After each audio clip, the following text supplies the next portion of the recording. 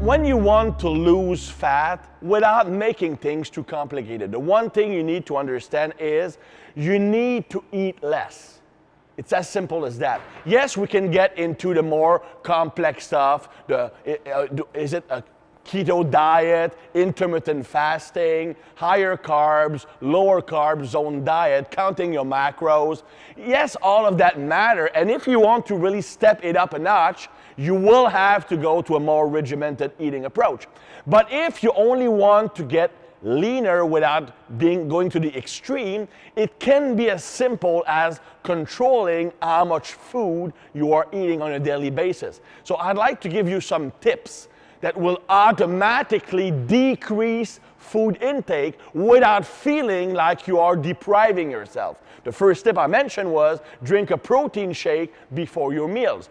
Now, the protein shake will increase satiety and you won't feel the need to eat as much. So you're eating less energy, but you don't feel like I'm depriving myself, so psychologically, mentally, doesn't feel bad. Now, another trick you can do is you can eat as often as you want. But before every time you eat, you need to do something physical. It doesn't have to be like 30 minutes of training. It can be as little as 7 minutes of intense work. For example, doing a little circuit of like as many push-ups as you can, 10 body weight squats, and as many crunches as you can, doing 4 sets like that. That will accumulate about 7 minutes of work. It's fairly intense. Or it can be low intensity work for at least 15 minutes. So I'm gonna go take a short walk, 15 minutes. I'm gonna walk upstairs for 15 minutes. Now, I'm not even recommending doing that for the caloric expenditure. That does not matter. The reason why I'm telling you to do something before you eat is to change your mindset.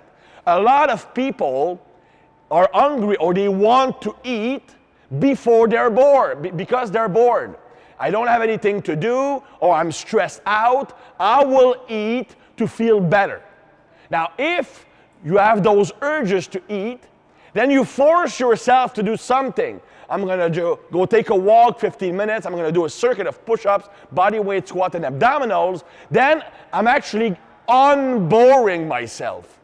So if my desire to eat was emotional or psychological rather than physiological, natural lack of nutrients, then the fact that I'm doing something will shift my mindset. I might not desire that food again.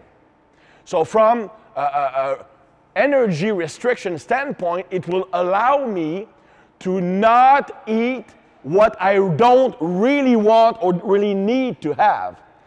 Another thing is when you're physically active, I'm redirecting blood flow mostly toward the working muscles.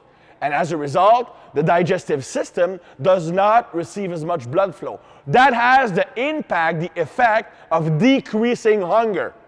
A lot of people who train hard have a hard time eating a big meal after their session because they're lacking blood flow in that region. So being physically active that way can also help you control food intake throughout the day. And also, if it will make you question whether you really want to eat that hamburger.